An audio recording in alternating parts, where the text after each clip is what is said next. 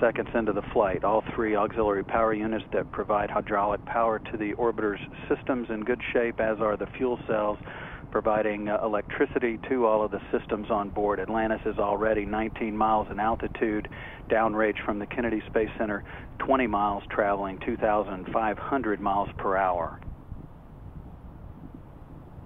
Coming up on staging, the point at which the twin solid rocket boosters burn out and separate from the orbiter.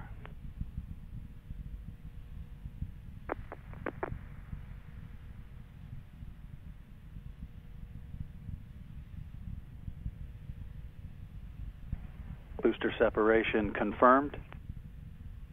The onboard guidance system has done its job of settling out any of the dispersions that have been introduced at the booster separation. Atlantis' performance thus far is exactly as planned as Atlantis heads into orbit.